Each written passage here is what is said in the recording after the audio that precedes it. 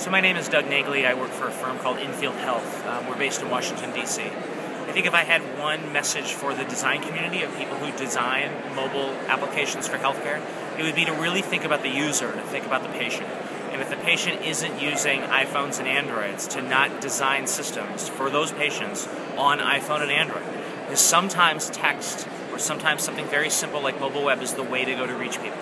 So if there are any designers listening, I implore you to think about your patients and think about your users and design around them. Thanks.